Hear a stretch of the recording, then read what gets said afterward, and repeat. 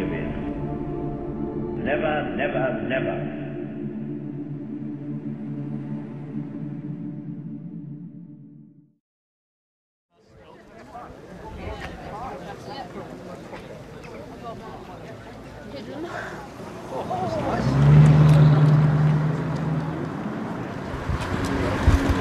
Our Member of Parliament of South Dorset, the Reverend Barry, the Worships, the Mayor of Swanage and Wareham, ladies and gentlemen, it gives me great pleasure to welcome you to this unveiling of a memorial plaque to the members of Langton Matravers auxiliary units and all other men, most important too, other men and women of the village who served the country so well during the war. I also want to welcome you all and my many friends and supporters who have made this occasion possible. A very special thanks to Brian Lewis. I don't know whether Brian is here, I trust he is, who kindly donated this beautiful stone plaque. And I expect he's hiding behind the trees up there somewhere.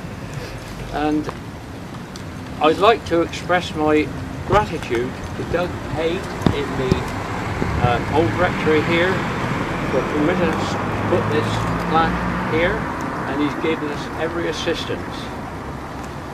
Many thanks to Will Ward of Cart, Tom Sykes and his helpers for all his work to make the display possible which we have in the reading room there. We have great support from Cork Castle British Legion and Swanage branch, which I greatly appreciate.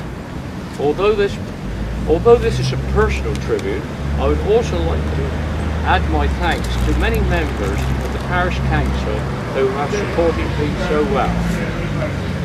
I would invite you all to visit the village hall and view the very interesting exhibition which Will Ward has researched and displayed there.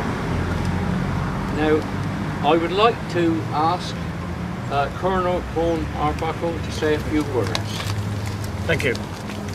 Ladies and gentlemen, it was after the fall of France in 1940 that the threat of an invasion became a real concern. As a reaction to this threat, the wartime Prime Minister, Winston Churchill, ordered Colonel Colin Gubbins to create a secret network of civilian volunteers to be known as auxiliary units.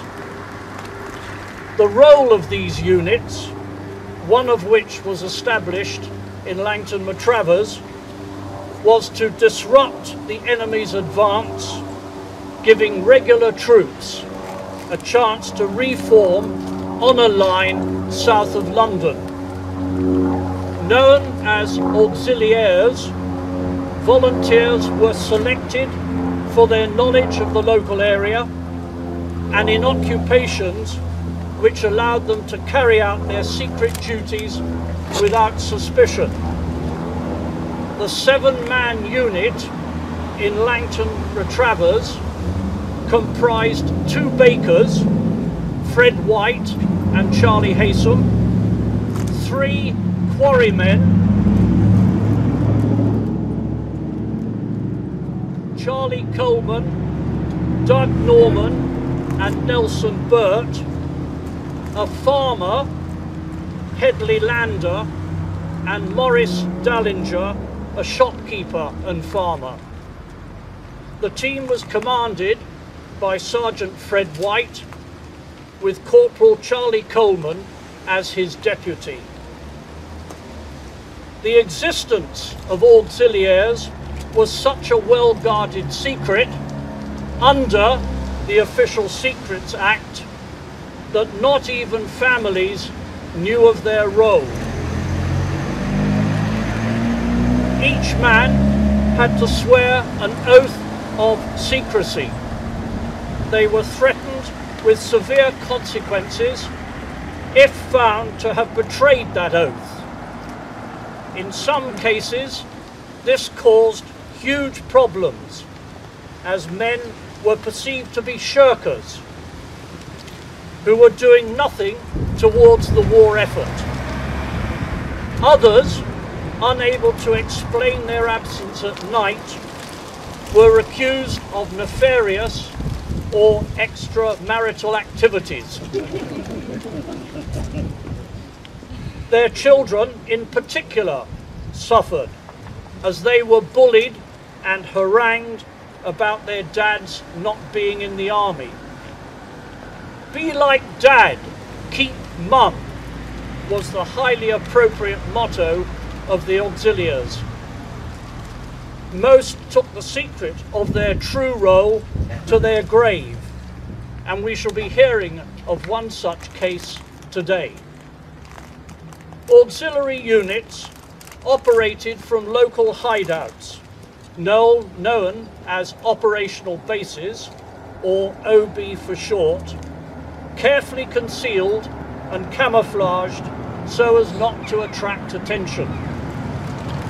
Auxiliaries received their training in the use of weapons, fieldcraft, sabotage, demolition and wireless operation at Coles Hill House, located in the Vale of the Whitehorse district of Oxfordshire. Men were armed with the Thompson machine gun, known commonly as the Tommy gun, Smith & Wesson revolvers, and the famous Fairbairn Sights double-edged commando dagger. The Langton Matravers OB was located in a dense private wood, part of the grounds of the Wilderness, a house on the Valley Road owned by Mr. Gilbert, a bank clerk. Originally built by men of the Pioneer Corps, the OB was constructed of corrugated iron sheets and brick walls. It had one large room and a kitchen. Entry was via a hatch and steps. OBs were stocked with food and ammunition. The Langton OB is still there, but now partially filled with water. By now, you will be able to appreciate the difficult role of the auxiliary units. Auxiliaries were brave men who had volunteered to serve the country in complete secrecy. They were prepared to risk their lives in the face of ridicule from other members of society who thought that they were shirkers. These men were not playing soldiers in woods who did nothing. They were committed, brave men who sacrificed a huge amount. It was not their fault that they were never called to action. In fact, as the risk of invasion receded, many auxiliaries joined up and served out the war in the army. Ladies and gentlemen, that's the background. It now gives me great pleasure to introduce Martin Dallinger, whose father was a member of the Langton Matravers Auxiliary Unit. Thank you, Ian. As a surviving descendant of an auxiliary unit member, I've been asked to recount my memories of the activities of my father during the Second World War. This won't take very long because I knew absolutely nothing about it, even after his death in 2003. My father had been employed by the Hawker Aircraft Company building the Hurricanes for the early part of the war, and the Hurricane fighters that were so successful in the Battle of Britain. But he was suffering from ill health caused by chemicals used in the doping shops for the treatment of the fuselage and the wings, and it was suggested that he should recuperate somewhere where the sea air would speed his recovery. His aunt and uncle lived at Coles Farm, Langton Matravers, so he moved here, and he integrated well with the village community. I wasn't born until 1949, so I knew nothing of the war years, but I learnt more as I grew up. And it was about 6 months after my father's death, I was visited by Sergeant Fred Simpson of the Creech Barrow unit, and he had to try and convince me that my father had been a member of an auxiliary unit because I didn't know about it at all. He told me some of their activities, and at about that time he was making a series of television programs for Channel 4 called The Secret Army. Obviously he'd come to try and find out my father and to discuss with him what he'd done during the war, but he was just a little too late. At about the same time, I discovered a booklet produced in Langton by Mr. R.J. Saville, our local historian, where he named the members of the Langton Auxiliary Unit and showed photographs of the interior of the OB bunker. So I watched the Secret Army TV programs with great interest, and I noted that the identifying shield of the unit was a little enamel badge in red and blue with numbers 1, 2023 beneath the crown. So I started a search of my father's possessions, and I found in the lapel of his favourite sports jacket the little badge, face downwards, so nobody would see that he was in a secret organisation, but he was proud to wear it. So this convinced me that he had been involved with it, if there was any doubt. But it shows just what a secret it was and how closely it was guarded. Thank you.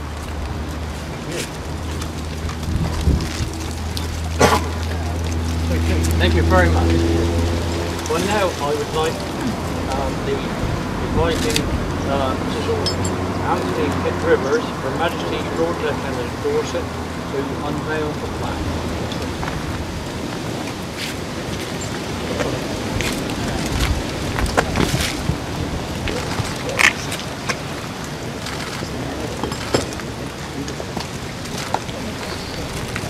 Thank you very much.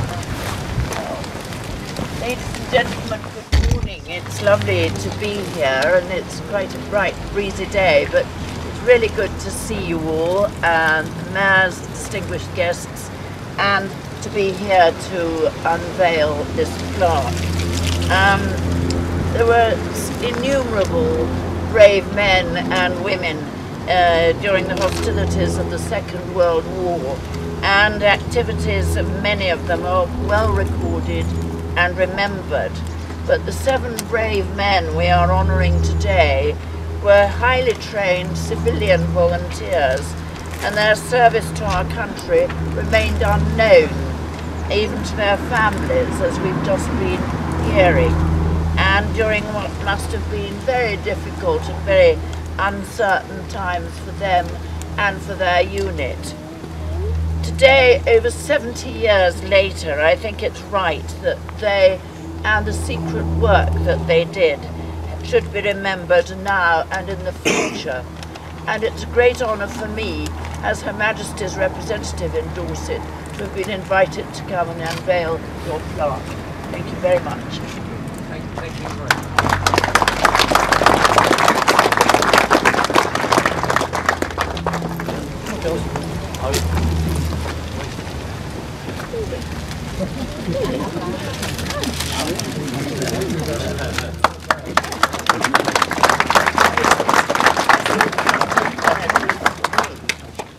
Well done.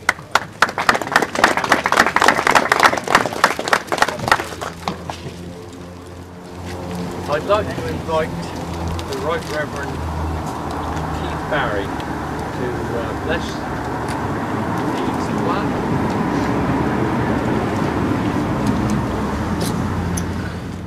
Ladies and gentlemen, sorry, was that a bit of a surprise? That was very good. We're now going to have a short service to dedicate this plaque. There is only one response during the service. That is after I say the sentence, beginning with they shall grow not old. I'll end that with, we will remember them. Your response at that point is to echo that by saying, we will remember them. After that, there will be a short silence, and then the service will resume.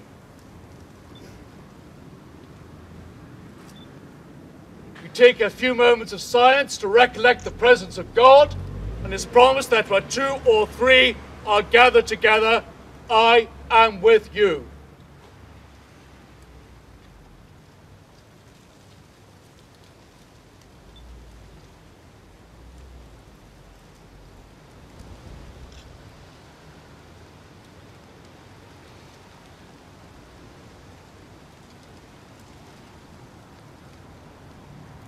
Let us remember before God the sacrifice of those who took upon themselves the burden of secrecy and the scorn of others, in order that they might be our last line of defense. Those whom we forgot to remember. Sergeant Fred White, Corporal Charlie Coleman, Private Nelson Burt, Private Morris Dallinger, Private Charlie Haysom, Private Headley Lander, Private Doug Norman,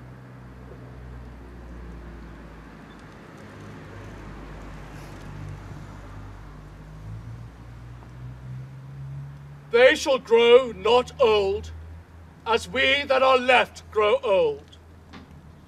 Age shall not weary them, nor the years condemn. At the going down of the sun, and in the morning, we will remember them.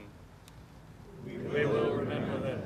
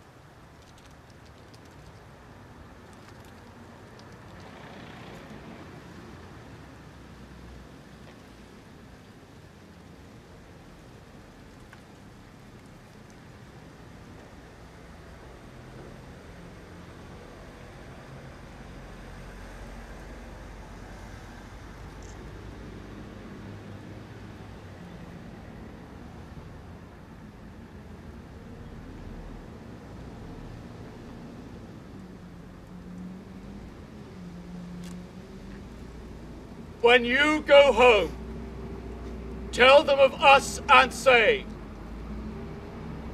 for your tomorrow, we gave our today.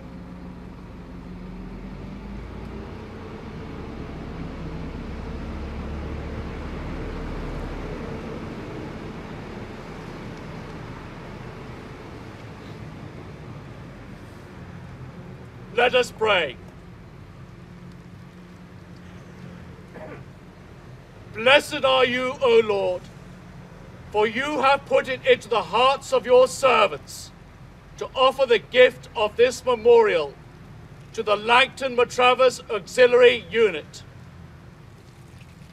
Remember them, O Lord, in your mercy, and grant that all who shall thereby be reminded of those who are willing to serve this community in secret and danger, may themselves be inspired to serve their community with the self-same spirit of self-sacrifice.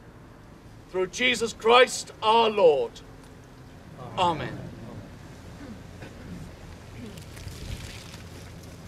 In the faith of Jesus Christ and to the glory of God, we now dedicate and set aside from profane use this memorial. In the name of the Father, and of the Son, and of the Holy Ghost. Amen. In your mercy, O Lord, visit this place and drive far from it all the snares of the enemy. Let your holy angels dwell here to preserve this memorial in peace, and may your blessing be upon us evermore, through Jesus Christ our Lord. Amen. Let us pray as our Saviour has taught us, saying, Our Father, which art in heaven, hallowed be thy name. Thy kingdom come, thy will be done, in earth as it is in heaven. Give us this day our daily bread, and forgive us our trespasses, as we forgive them which trespass against us. And lead us not into temptation, but deliver us from evil. For thine is the kingdom, and the power, and the glory, for ever and ever. Amen. God grant to the living grace, to the departed rest, to the Church, the Queen, the Commonwealth, and all mankind, peace and concord, and to us and all his servants, life everlasting. And the blessing of God Almighty, the Father, the Son, and the Holy Spirit be amongst you and remain with you always. Amen.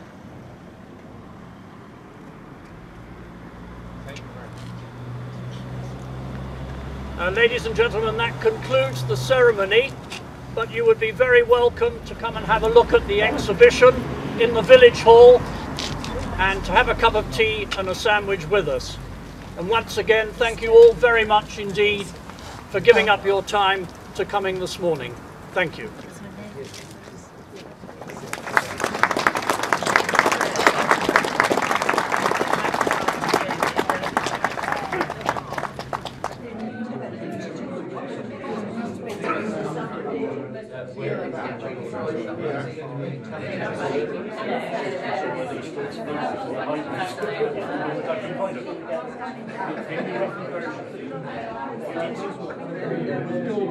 I think there was a district down there.